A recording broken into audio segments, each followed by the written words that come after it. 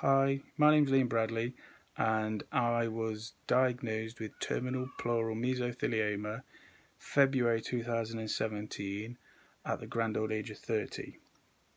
This was massive to me and my family and friends. Massive shock. Cried for weeks, as you can imagine. You think every day's your last. But we learned to plough through that. We learned to stand up, dust ourselves down, and get on with it. And we didn't do that by ourselves. We did that with help from Professor Fennell, Liz Darlison, and their whole team of nurses, all from Mesothelioma UK. And I refuse to be a statistic.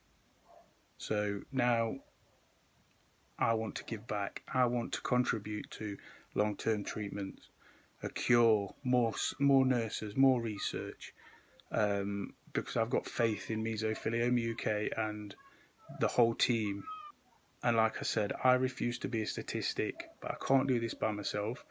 I've had support from local businesses in my local community, friends and family, but I need more, and we need money to support me. We need money to support Mesothelioma UK. Let's get these treatments. Let's get this cure. Let's get this better. We don't want to be giving compensation out all the time, because that doesn't give you memories. That just it to me, that is not good enough. Compensation is not the answer. You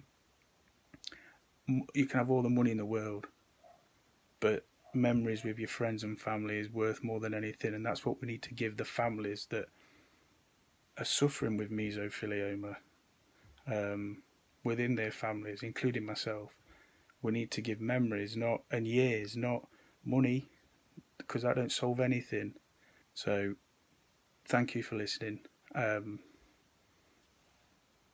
you very much.